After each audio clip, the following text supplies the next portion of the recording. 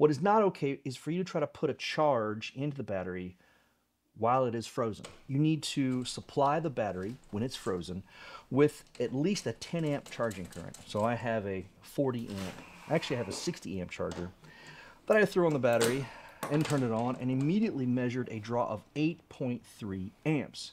BMS detects the low temperature of the cells, and there's 3 different temperature probes around this battery array. And it turns on the heating elements. It says, wait, I'm going to warm things up first before I apply a charging current. And then I waited an hour, checking on it periodically, but I waited an hour. And then after about the hour mark, and left it in the bus in 20-degree weather. After about the hour mark, we reached about 40 degrees Fahrenheit. Then the BMS said, okay, we are thawed and ready to go. And then it started applying a 47 amp charging current.